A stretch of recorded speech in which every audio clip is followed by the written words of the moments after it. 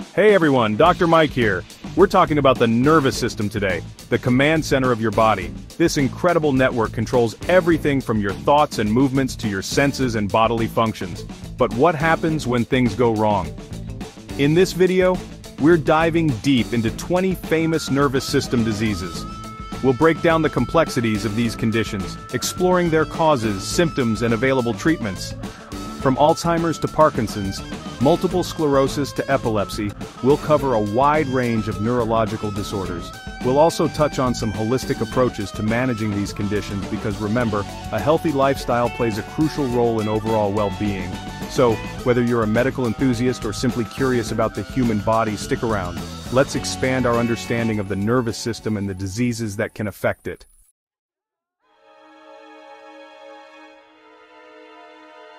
Let's start with a condition that affects millions worldwide, Alzheimer's disease. This progressive brain disorder slowly destroys memory and thinking skills, ultimately impairing the ability to carry out even simple tasks. One of the hallmarks of Alzheimer's is the buildup of amyloid plaques between nerve cells in the brain. These plaques disrupt communication between neurons, leading to cell death and brain shrinkage. While the exact cause of Alzheimer's is still unknown, genetics, lifestyle, and environmental factors are thought to play a role. The most common symptom of Alzheimer's is memory loss, particularly forgetting recently learned information. As the disease progresses, individuals may experience disorientation, mood swings, difficulty with language, and behavioral changes. Currently, there is no cure for Alzheimer's disease. However, medications are available to help manage symptoms and slow down its progression. Additionally, lifestyle changes like regular exercise, a healthy diet, and cognitive stimulation can play a significant role in managing the disease.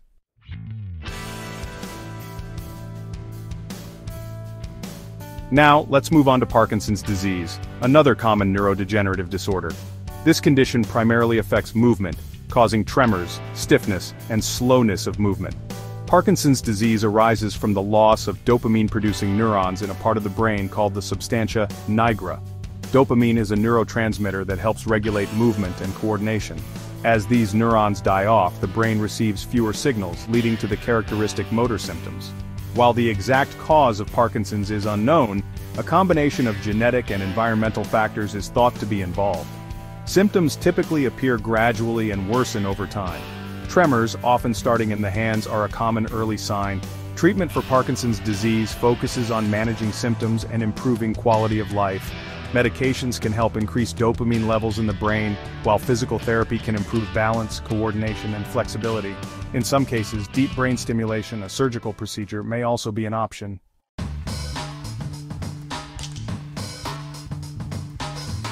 Let's discuss multiple sclerosis, or MS. This is where your immune system mistakenly targets the myelin sheath. The myelin sheath insulates nerve fibers, helping signals travel smoothly. When damaged, nerve signals get disrupted. Imagine sending a text with a spotty connection. Symptoms vary widely from fatigue to vision problems. Treatments can help manage MS and slow its progression. Immunotherapy calms the immune response. A healthy lifestyle also improves quality of life.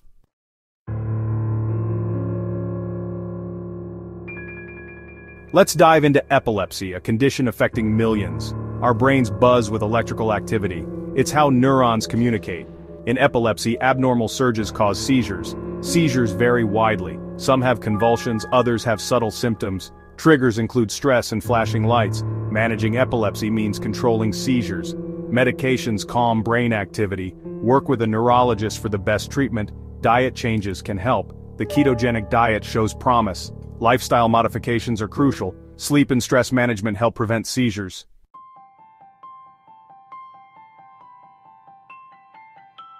Let's talk about amyotrophic lateral sclerosis, or ALS, often called Lou Gehrig's disease.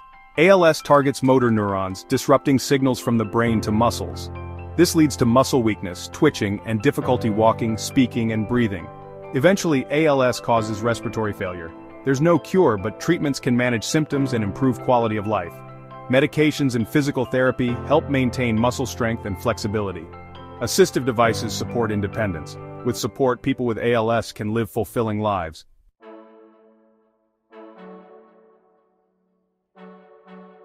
Alright guys, we're moving on to Huntington's disease, a condition that hits close to home for a lot of people. This one's genetic, passed down through families, and it directly affects the brain's nerve cells. One of the toughest things about Huntington's is that it impacts movement, mood, and even thinking ability. Imagine your body moving involuntarily, experiencing mood swings, or having trouble concentrating. That's the reality for many people with this disease. Now the tricky part is that symptoms usually show up later in life, often after people have already started families. And since it's genetic, there's a 50-50 chance that a child of someone with Huntington's will inherit the gene. While there's no cure for Huntington's yet, there are medications and therapies to help manage the symptoms and improve quality of life. It's a tough diagnosis, but research is ongoing, and we're always learning more about how to support those affected.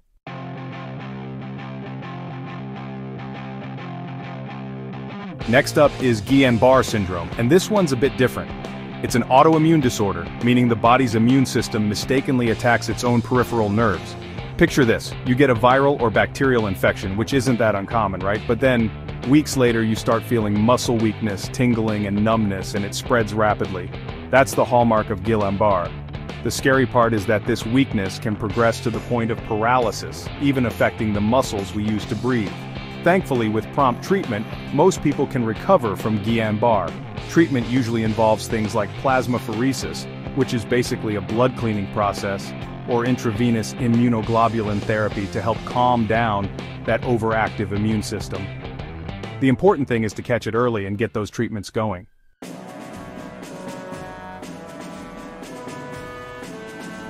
Now let's talk about Myasthenia gravis, another condition that disrupts the nervous system's communication. Imagine your nerves trying to send signals to your muscles, but the message gets lost along the way. That's essentially what happens in Myasthenia gravis. The technical term is that it's an autoimmune disorder that disrupts the communication between nerves and muscles. This leads to muscle weakness and fatigue, especially in the eyes, face, and those involved in swallowing and speaking. One of the characteristic symptoms is muscle weakness that worsens with activity and improves with rest. So imagine trying to go about your day when simple tasks like smiling, chewing, or even holding your head up become increasingly difficult. Thankfully, treatments for Myasthenia gravis are available, and focus on improving muscle strength and managing those pesky autoimmune responses. Medications, therapies, and even lifestyle changes can make a significant difference in managing this condition.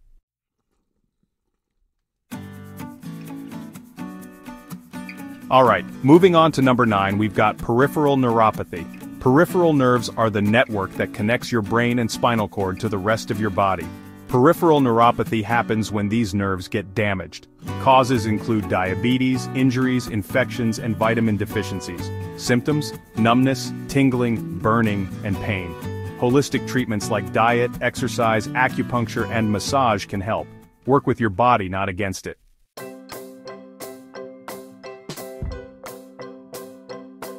Bell's palsy involves sudden facial weakness. Imagine waking up and one side of your face feels different. Your smile droops, your eye might not blink properly.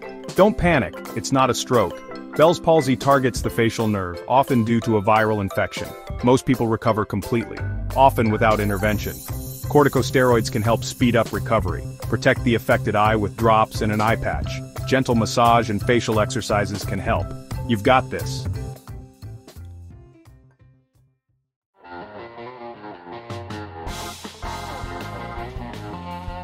Now let's talk about meningitis. This one's serious, guys. We're talking about inflammation of the meninges, which are the protective membranes surrounding your brain and spinal cord. Think of them like the brain's personal security detail. When they get inflamed, it's a big deal. Meningitis is usually caused by a viral or bacterial infection, and in rare cases, it can even be fungal. We're talking high fever, stiff neck, headache, sensitivity to light, sometimes even a rash. If you suspect meningitis, head straight to the ER, no question.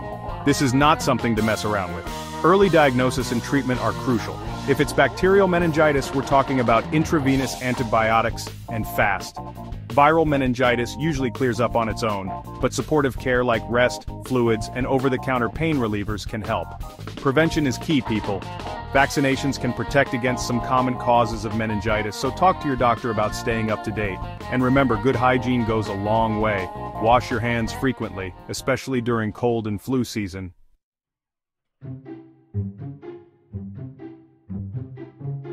Let's discuss encephalitis, the inflammation of the brain itself. It can be caused by viral infections like herpes simplex or West Nile virus. Symptoms include confusion, fever, seizures, and personality changes. Diagnosis often involves a spinal tap and MRI. Early treatment with antivirals is crucial. Stay up to date on vaccinations to reduce risk.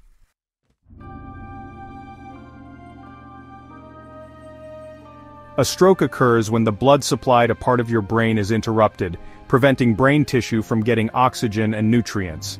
Within minutes, brain cells begin to die. This can result in long-term brain damage, disability, and even death. There are two main types of stroke: ischemic and hemorrhagic. An ischemic stroke is the most common type. It occurs when a blood clot blocks an artery supplying blood to the brain. A hemorrhagic stroke occurs when a weakened blood vessel ruptures and bleeds into the brain.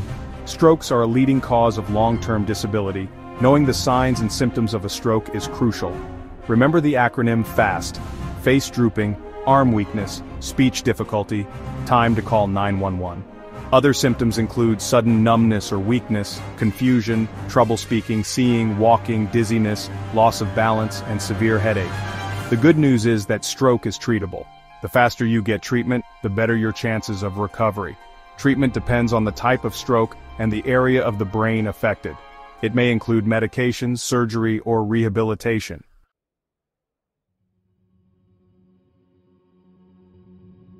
Alright, let's talk about migraines. Now, if you've ever had one, you know it's not just your average headache. Migraines are a neurological condition that can cause intense throbbing pain, usually on one side of the head. But it's more than just head pain. We're talking nausea, vomiting, sensitivity to light and sound, the works. What causes these debilitating headaches? Well, the exact cause is still a bit of a mystery, but we know that changes in brain activity, genetics, and environmental factors all play a role. Some common triggers include stress, lack of sleep, certain foods, and even changes in weather. Now, while there's no one-size-fits-all cure for migraines, there are ways to manage them. Treatment often involves a combination of lifestyle changes like identifying and avoiding triggers, and medications. Medications can range from over-the-counter pain relievers to prescription drugs specifically designed to prevent or stop migraine attacks. If you suffer from migraines, it's essential to work with your doctor to find a treatment plan that works for you.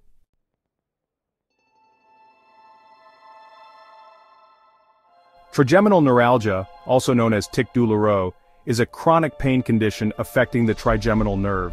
This nerve is responsible for facial sensation. It has 3 branches that carry signals to your face, teeth, and gums. Irritation can cause intense electric shock-like pain. This pain can be triggered by the lightest touch. Episodes last from seconds to minutes, disrupting daily life. Often the cause is unknown, but it can be due to a blood vessel pressing on the nerve. More research is needed to understand this complex condition.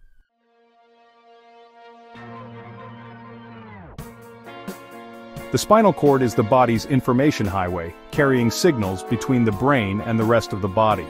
A sudden traumatic blow can bruise, partially tear, or completely sever it. This is a spinal cord injury, profoundly impacting life. Higher injuries result in more extensive loss of function. Neck injuries can cause quadriplegia, while lower injuries may lead to paraplegia. The Asia Impairment Scale classifies injury severity. Treatment includes surgery, medication, and rehabilitation. Rehabilitation involves physical and occupational therapy and counseling.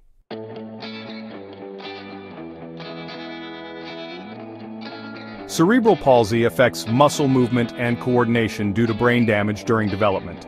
Symptoms vary widely, from mild stiffness to significant challenges with walking and talking. Treatments include physical, occupational, and speech therapy, plus medications. Early intervention and a comprehensive approach are key.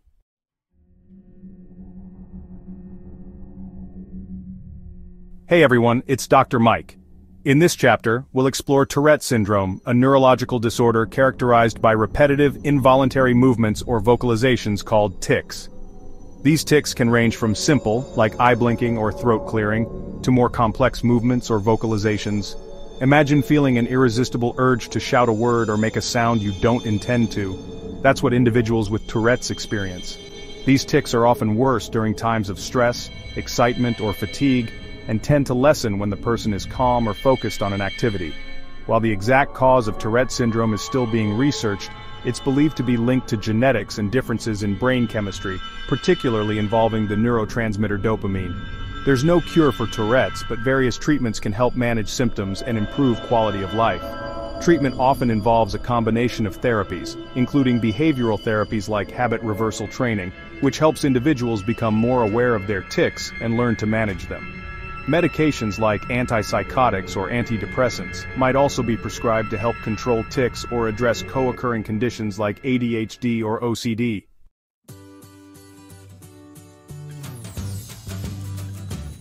Ever felt an uncontrollable urge to move your legs when trying to relax or sleep? That could be restless leg syndrome or RLS.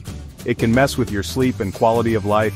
Imagine being cozy in bed, but then it hits you, an itchy sensation in your legs. The urge to move becomes overwhelming. We're not talking about an occasional muscle twitch here. The exact causes of RLS are still a mystery.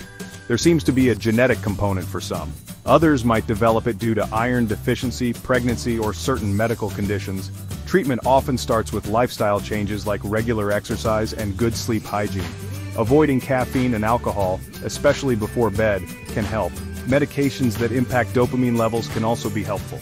Talk to your doctor to figure out the best course of action for you.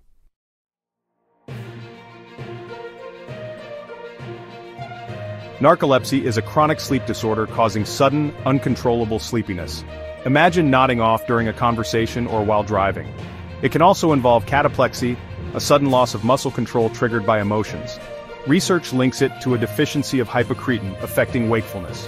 While there's no cure, medication and lifestyle changes can manage symptoms.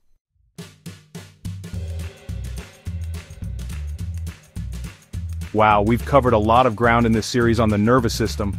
From Alzheimer's to restless leg syndrome, we've explored the complexities of the brain and its intricate network of nerves. Remember, knowledge is the first step to taking control of your health. If you found this video helpful, make sure to hit that like button and share it with your friends and family.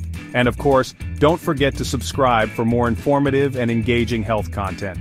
Your nervous system is your body's control center, folks. It's responsible for everything from your thoughts and emotions to your movements and senses. So take care of it. Eat a balanced diet, exercise regularly, get enough sleep, and manage stress. Until next time, stay healthy and keep those brains buzzing.